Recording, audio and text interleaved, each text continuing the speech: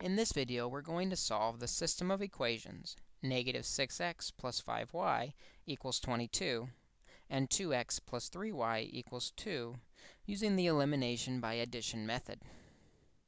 When we use elimination by addition, our goal is to add the equations together in such a way that either the x's or the y's will subtract out to 0.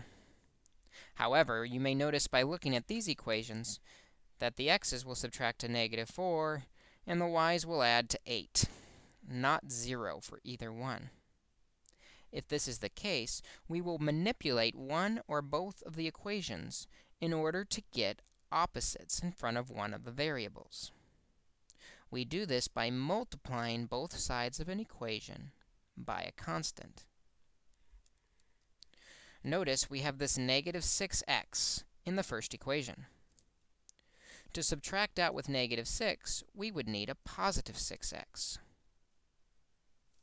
Looking at the 2x, we notice that if the 2x were multiplied by 3, 2 times 3x would give us positive 6x, which would then be able to subtract out with the negative 6x.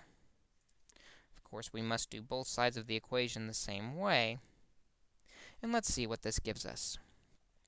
The first equation we didn't change. It's still negative 6x plus 5y equals 22.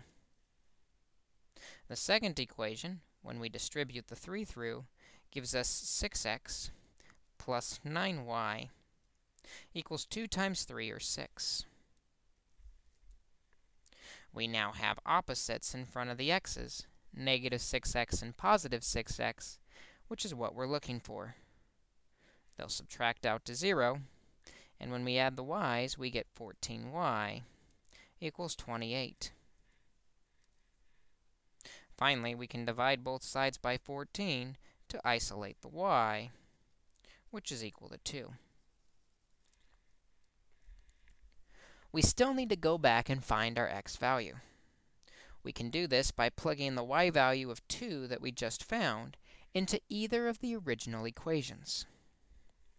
I like to pick the one with smaller numbers, but both equations will give us the same final result.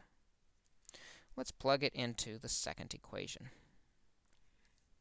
The second equation is 2x plus 3y.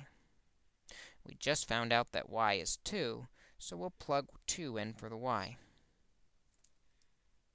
Multiplying will give us 2x plus 6 equals 2, and then we have a two-step equation we can solve by subtracting 6 to get 2x equals negative 4, and finally dividing by 2 to get x equals negative 2. We now have our x-y combination that makes both of these equations true.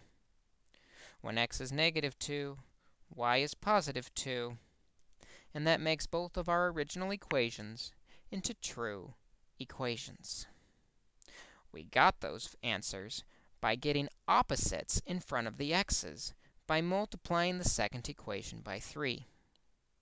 As you can see, we'll need to make sure we're looking at our problem to see where we're going to get our opposites in front of x or y so that they will subtract out to 0.